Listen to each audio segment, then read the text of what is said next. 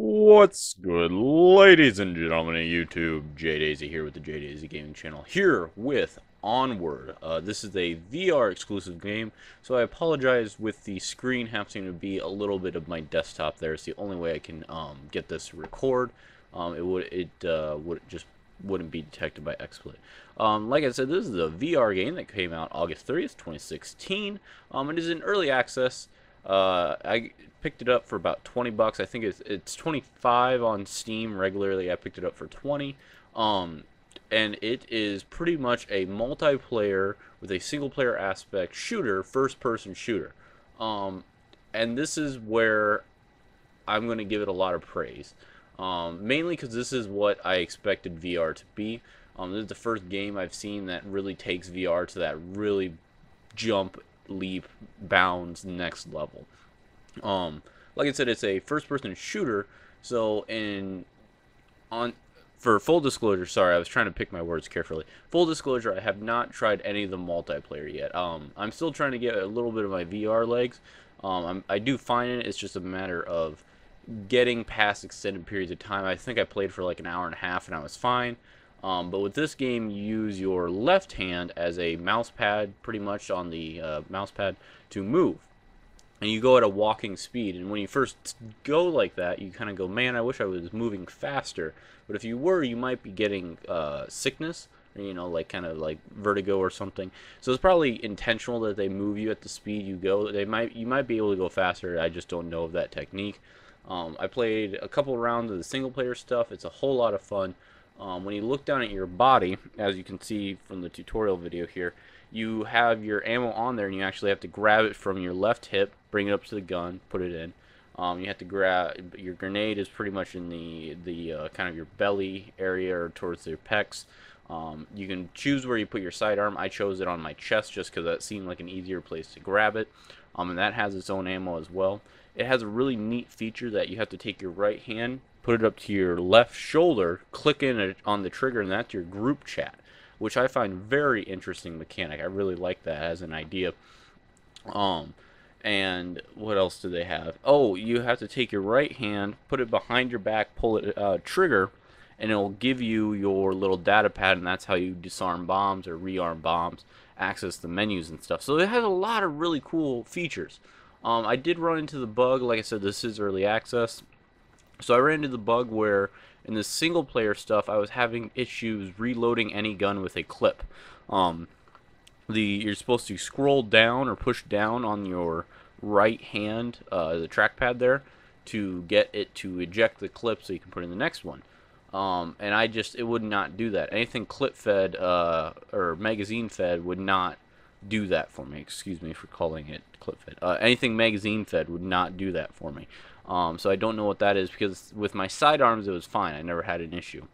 So the single player stuff, I had to resort to either using something with a whole lot of ammo, like a belt fed or a marksman rifle, or just ending up with my pistol. The AI enemy is fairly robust. I mean, you put them on easy and they're pretty dang dumb. Let you walk up close and stab them. Also, you do have a knife. I forgot to mention that. So you can get up and close and personal, but with all VR, once you get close to personal, we still haven't mastered the regular height mechanic on any VR game, really. It seems like any VR AI is about 8 feet tall, and this is no exception. And you actually have to pull the trigger to stab them, which is, you know, it takes a second to remember that.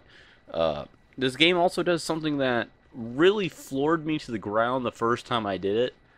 And you kind of get a feel for it when you're going through the tutorial and they tell you where the knife is, and they're like, oh, when you pull the trigger, be careful, it is sharp, ha ha ha ha. And you go, huh, that's kind of weird. And then I jokingly, and this is probably, you'll probably say it's in bad taste, I jokingly pulled the trigger of the gun at myself, and I died.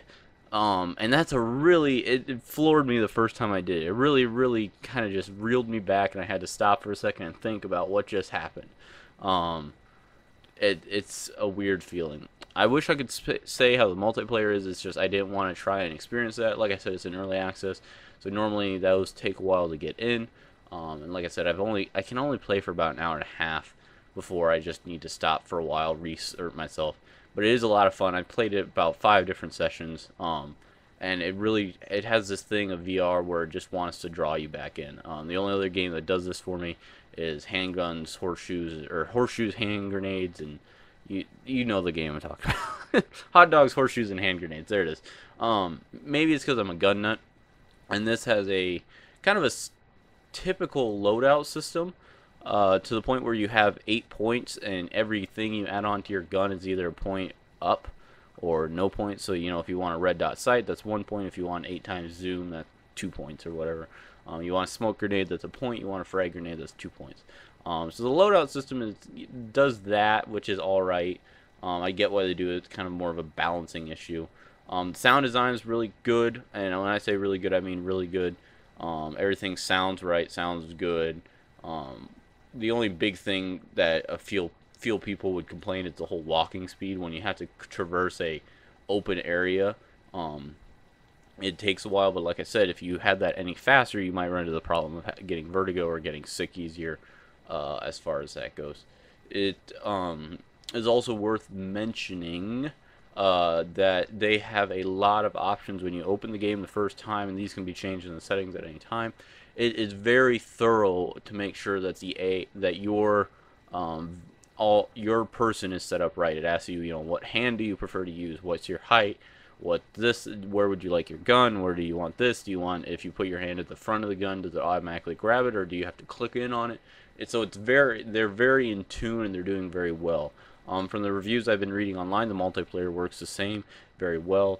I'm leaning towards my glitch with the not being able to load magazines, either A, versus that map, or B, just a simple bug fixing, and I'm leaning towards it's probably the first one, just from reading other people's reviews and threads on Reddit and stuff. Another thing worth mentioning is the game does a very realistic thing that I often appreciate in games, especially like this. Get it a lot from Rainbow Siege 6. Is you have to manage your magazine count.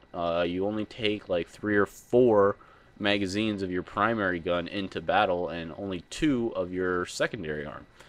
So you have to be cautious of every reload, every bullet, every magazine you use, because you use all that. You're used to, we'll call it the Call of Duty syndrome, where you just shoot a bunch at a person, then automatically hit R to reload. If you do that here, you're going to run out of ammo by your third person. So it definitely makes you kind of cautious of how often you're firing, what you're firing at, making sure your shots are good, and not just firing blindly into a thing. It does have a skirmish mode, which is what I've been playing mostly. It has a firing range, which is good to get a feel for kind of the marksman rifles and the sniper rifles, of getting a hold of how they handle the, using your one eye versus the other, getting a feel for the different classes of weapon. They have automatic rifles, they have your saws, they have your specialties, so you got your shotguns, your P90s. Like I said, they have marksman rifles, they have sniper rifles, they have a very wide assortment of stuff. I'm not going to say I wouldn't like to see more, because I always want to see more, as far as that goes. So if you're looking for a VR game with a more first-person shooting, I want to see more of this kind of stuff in VR, especially from this game. This is very promising. I'm very excited to see where it goes, since it is in early access. If you kind of want something that's the epitome, that's being pretty generous, a very good quality VR game with a high level of detail, a high level of realism, a lot of good things going for it, and the bad is definitely outweighed by the good. This is a good one to check out, especially at the price point of $25. That's not bad for the amount of replayability and the amount of time you can get out of this, I feel. But once again, that is just kind of my opinion. Always try and state that, just so people don't get this twisted as me giving this a rating system, or saying this is the price per value, or what have you. I got that reminded to me in a comment the other day about the value of a game is different between each people, which is very true. But for me, this is a great value. And like I said, if you're looking for a VR game that is high realism, very interactive, very good, very well done, and still more to come of it, I think this is a good place to look at a good price point. But as always, that is just my opinion. Please, if you have any questions, comments, or concerns, please leave them down in the comment box. As always, we're all in this one together. See you in the next one.